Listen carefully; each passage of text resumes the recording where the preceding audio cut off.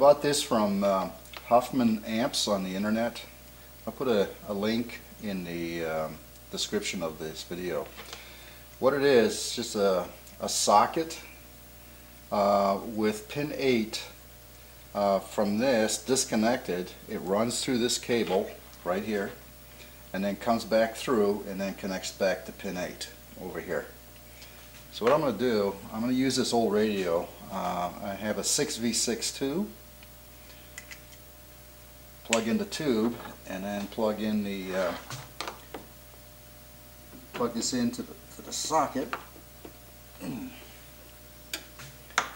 then use my little gadget here, and that plugs in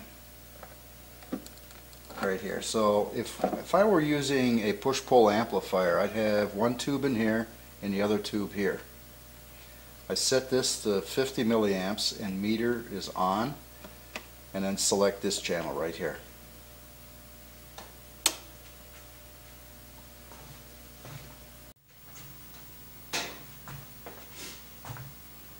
Okay, now the radio's warmed up, I'm going to turn on take it off of standby.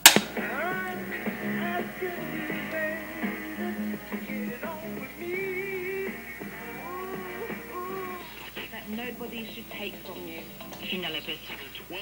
To the shooting, which is under ongoing investigation. So you can see that it's about 39 milliamps. Now if I switch it over to the other channel,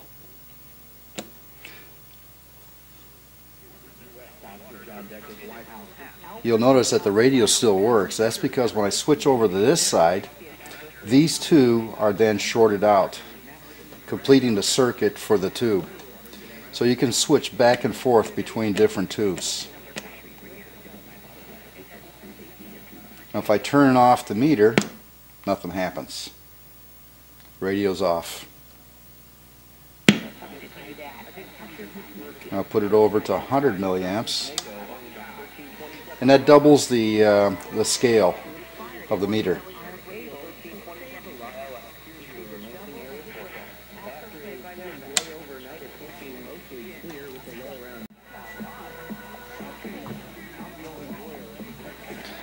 Okay, a digital meter plugs into this socket, and if I turn off the meter,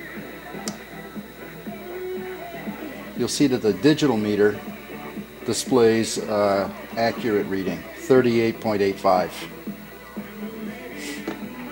This switch has no effect on it. If I switch over to the other one, nothing, because there's nothing connected to this channel.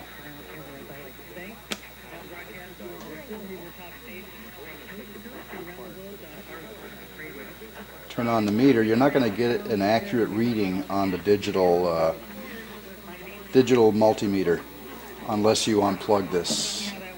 Well, you will get an accurate reading on the analog meter, but not on the digital.